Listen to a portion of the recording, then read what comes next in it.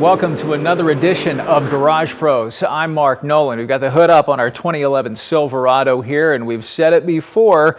You know, motors, engines, they're just big giant air pumps. We're trying to get as much air in and out as we can over a very short period of time, and that allows us to build horsepower and torque. And one of the big ways to do that, and really one of the easiest ways and the most inexpensive ways, is to change your air intake system. We've got a K&N air charger high flow intake system here. K&N has been an industry leader in filtration of all different types.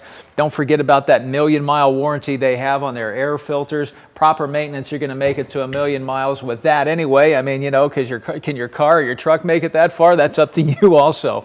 But what we're going to do here today is take out all of this, man, it's spaghetti in here. All of these hard bends and this flex hose in there that creates all that turbulence inside as that air is just trying to get its way into the intake there. It's going to smooth it all out. The new piping, the new tubing system that's going to go in here is going to allow that cool, dense charge to get in there quicker, and it's going to allow it to get in there at a much higher rate and allow you to build better horsepower and better torque. We're going to take a few minutes here and get all this other stuff out of here. We'll put the new K&N system on here and hopefully build a little better horsepower and maybe even some better fuel mileage. All right, we've pulled out a number of star bit fasteners here, and done one for an O2 sensor, or the mass airflow sensor here. And you got to be very careful whenever you pull this out of here, because those elements on the inside of the sensor are actually extremely delicate, both to jarring motions and also to anything else that might get to it. So you got to be very, very careful in where you move it and where you set it away. We'll pull away the old restrictive air box and assembly, but make sure you keep all of those fasteners too. Most of them are actually supplied with the actual system, but you want to make sure you keep all these old fasteners too, and keep the whole system. Really, you may decide if you get a different vehicle with the same application, you might want to put the old intake on this, take your 1,000,000-mile filter and move it on to the next vehicle. You never know. So that's what you got to do. Make sure you set aside a little parts pile as you're putting this all together or taking it apart at this point. Okay, we're about to put our heat shield in here for our air box, and you'll note there are two holes slotted right here.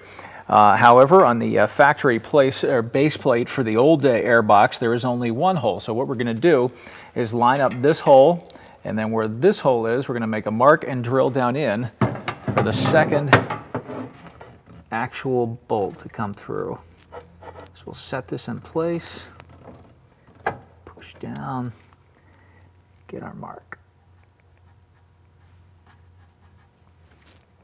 Okay, there you go.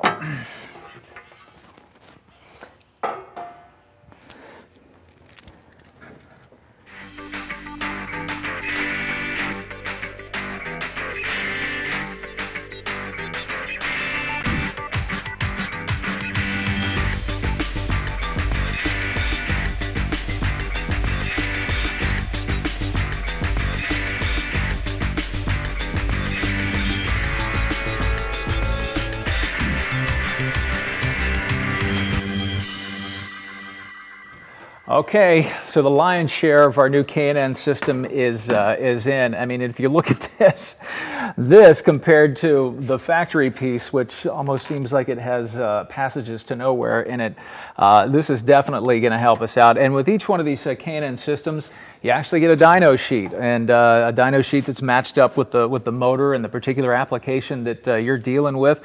In our case, we're looking at anywhere from 12 to 16 horsepower gain. The same goes for torque. There's a real good chance you're going to gain some fuel mileage with that too. You're allowing this engine to breathe a little bit better.